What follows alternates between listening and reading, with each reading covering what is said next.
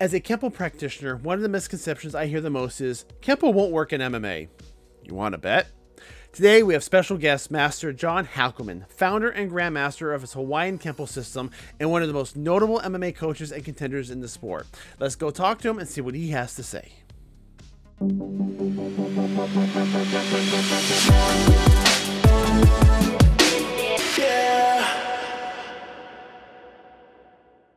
I'd like to ask you some questions about a little bit more of the MMA themed. And I figured let's go ahead and let's ruffle some feathers here. One of the comments I hear a lot from people is, "Oh, Kempo will never work in the ring or in the UFC." What is your answer to that comment? It's an incomplete comment because Kempo, whether you spell it with an N or an M, most Kempo systems that haven't evolved, they wouldn't do well. If you're doing katas, you're not going to do well in MMA. You're just not. So now people argue. Here's the biggest two arguments: Machida, Lyoto Machida, and Stephen Wonderboy. Right? They like to do katas. Right? They grew up at 3 years old doing karate already because they were born. Both of them were born into karate school owners. They born to them. So they also have 8 to 16 hours a day, every single day, to do kata and do their MMA stuff. So instead of 2 hours a week, like the average student goes twice a week, your average 2 hours, that's 2 hours a week. Your average Stephen Wonderboy and Lyoto Machida, they've probably been at their gym 12 hours a day, 6 days a week. So they have a lot of time to do that. If you only have 2 hours a week, there's no time for a kata. And you're not going to be an MMA guy. I mean, you can't train to be an MMA guy, with that kind of schedule. So it wouldn't work for Taekwondo or Shotokan or any other style. Now, the same thing holds true for Jiu-Jitsu. If you did 2 hours a week and you just did Jiu-Jitsu, you wouldn't do well in MMA. No, I want to draw back to what you said before, because previously you said that it didn't matter what art you train in. If you don't put that condition in there, you don't put that fuel in the tank, then it doesn't matter what the system is. You're just not going to do well because that effort isn't there. So basically, to quote Top Gun Maverick, it's not the plane, but the pilot in the box, basically. For that, yeah. For the conditioning part, yes. For the conditioning part, without a doubt. But a lot of other things go into it. But nothing can come out of it unless there's conditioning, but without anything else, you still have a chance of winning. So like if you have no wrestling and no jiu-jitsu, no grappling, but just striking, you could still win. If you only had grappling, right, and no wrestling and no striking, you can still win.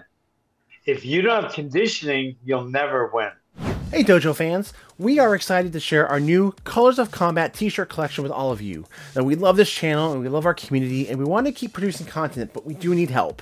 So instead of getting sponsors for VPNs or Shadow Warrior Legend Battle League games or novel manscaping products, we felt we wanted to offer you something a little bit better. This new collection features 22 designs of multiple martial arts and explosive colorful displays so that you can represent your art and style. We really appreciate all of you, and if you use the code COLOR2023, you can get 10% off of each purchase until the end of June. Now this code is good for both this collection as well as our previous Forefather series. Oh, and also, if you send us pictures of you in your shirts, we'll share them to our social media feeds. Thank you all so much for your support, and now back to the video. Are there any particular techniques or aspects of training from your earlier Kempo days and Kaju Kempo days that you've brought into your MMA teaching? Oh, a lot. Yeah, a lot. A lot. Yeah, there's a lot. Probably too much to name. But the things I took out were a lot too. I probably took out more stuff than I put in, or just as much. So from your days competing and now going over to training your MMA fighters, do you train them and teach them differently than the way you trained yourself? Was there any evolution in that, or do you pretty much teach them the same way? There's a lot of similarities, but even more differences. I evolved a lot. Training has evolved a lot. My my my philosophy and concepts have changed a lot. But I bring in some stuff, like the mental toughness and the fun part. I've always had fun coaches, and we've joked around a lot, and I've had fun t teammates. So I've kept some things. I've done both. I've kept some things the way they were, like back in the day, and then I've evolved a lot. Maybe the sparring is the biggest thing I've evolved. You know, you- I I don't even remember the last time I had my guys just sparring full on when that was every day for my entire career, and a huge part of the time, my fighters, they were going hard every time. Now I don't even remember the last time. My guys went hard in sparring to the face, or grappling really hard. Um, we don't do that anymore. So we've evolved that, tremendously. And then conditioning it's changed a little, but pretty much we've always been known for a hardcore in our training, both my Hawaiian Kempo and my sport, my MMA or my kickboxing or whatever. We push the conditioning like no other gym I know. Is your CrossFit program separate from your training program, or are they integrated together? The CrossFit is the fourth thing, We have striking, grappling, wrestling, and CrossFit. So it's our conditioning. That is our conditioning program.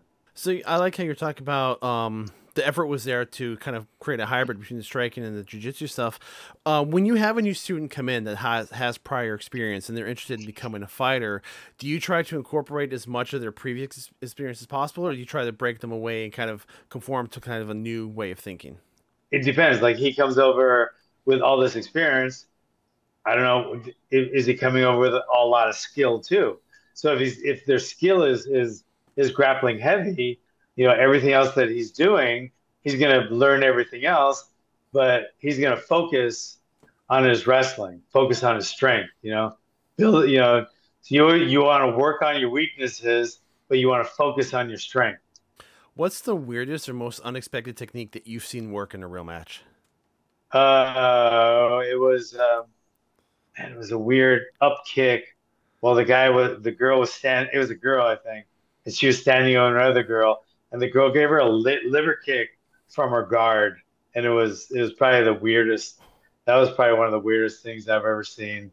I've seen crazy shit over the last 50 plus years, but that was probably one of the weirdest techniques I've ever seen work.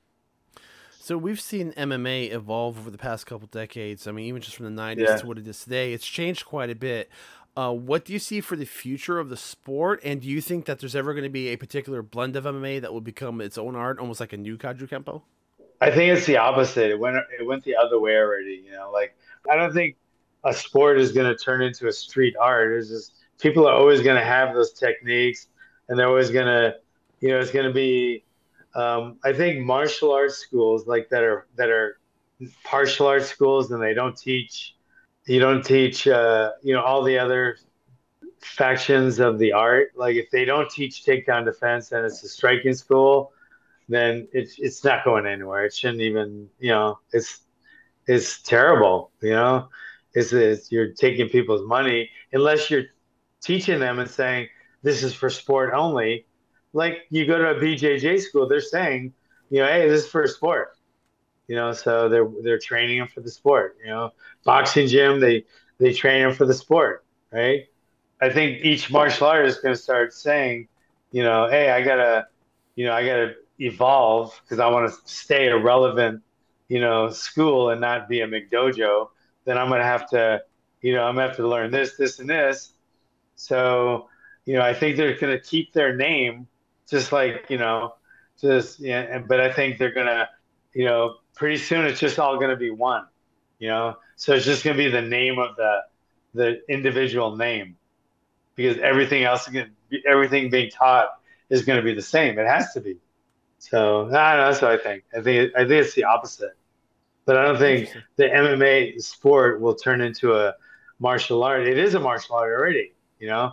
It's a mixed martial arts, and they call it MMA, just like Kaji Kempo or whatever else, Valley Tudo or shoot boxing or whatever.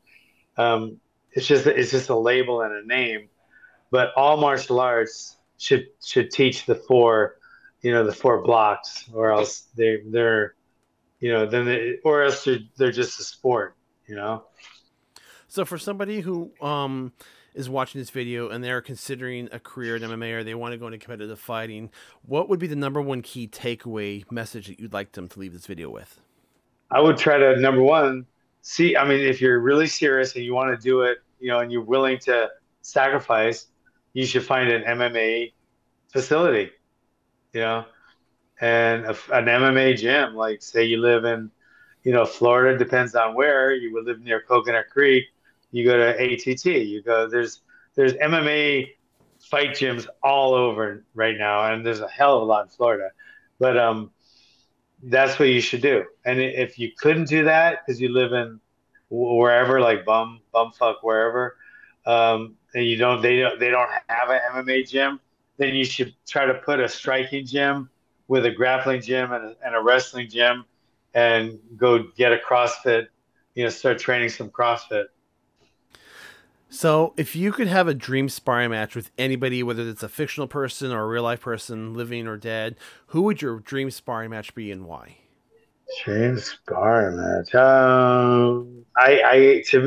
Like the guy that I think is the best striker ever, the best kickboxer ever, Benny the Jet Urquidez. And I got to spar with him more than once, so I can't think of anyone that I think is a better striker ever, ever since ever. So It's funny that I like that you mentioned Benny Jet because a lot of people I ask that question to, they say that they wish they could, but I find it interesting that you actually did. So that's a pretty unique experience that you have that a lot of people don't have. oh yeah, and he trained me for probably 20 of my pro fights. Yeah, so I've had a lot of dealings with Benny the Jet, and we fought on the same card when I was 16. Um, we sparred together when I was 16. Unfortunately, didn't end well for me at all. Um, but yeah, I'm really close with him in a lot of ways, and he's who I think is the best um, martial artist ever. I think probably best martial. If I had to pick one person, it would be him. Do you have a favorite unspoken rule in the martial arts? Yeah, there's two. Number one is always hit first. No, always hit first, and it's better to, have to, get forgiveness than end up in a fucking nursing home with a tracheostomy and a coma. So I would always say hit first, and then a kind of one that at the gym, it's hit as hard sparring, hit as hard as you want to get hit. I like that one. That one I like. I believe in that one as well too, because you kind of feed off your partner, so like you can kind of give as good as they get. There's almost like a communication, nonverbal communication there. Yeah, yeah. And then some guys have absolutely no control, and some guys have a lot of control. They're just fucking bullies, so they go harder when they go with a lighter guy or a lesser guy. And some people just have no control. They just swing wild against Chuck or someone that doesn't know anything. They just have no control. But that's when the instructor comes in. But the majority of the people, they will control it. I give them percentages. Like when they're sparring, I go from the leg to the body to their head. So I'll say, 7% to the legs, 88% to the body, and 7% or 2% to the head. And that's the percentage of power I want. And the final question is there anything that you wish people would ask you that they never do? Well, I could tell you one I wish they would stop asking me. Are, are you Chuck Liddell's dad? Yeah, if people could fucking stop asking me that, I'd be really happy. That's the gotta. He's 9 years younger than me, 9 years. So no, I'm not his dad, you asshole. Anyway, I'm teasing. That's Hey, fantastic. That's fantastic. I would like to thank you for sharing your experience with MMA, because a lot of people don't always get that side of the perspective unless they're in it. So it was very interesting to hear you coming from your art background and into, I mean, you trained in the martial arts and you actually fought on the street, you fought in the ring, so you have a unique experience. So I just want to thank you for sharing with us that today, because it's perspective most of us don't have. Yeah. Well, hey, thank you guys for putting it out there. Thank you again to Mr. Hackleman for sharing his experience with us. It's quite easy to criticize and judge, but I place heavy value on the opinions of those who have actually walked that path. Now, there's a lot more to Hawaiian Kempo than what we covered today, and it's important to know its roots. Now, Mr. Hackleman spent some time talking with us about his establishment of Hawaiian Kempo, where it came from, how he started, and tells us exactly what Hawaiian Kempo is.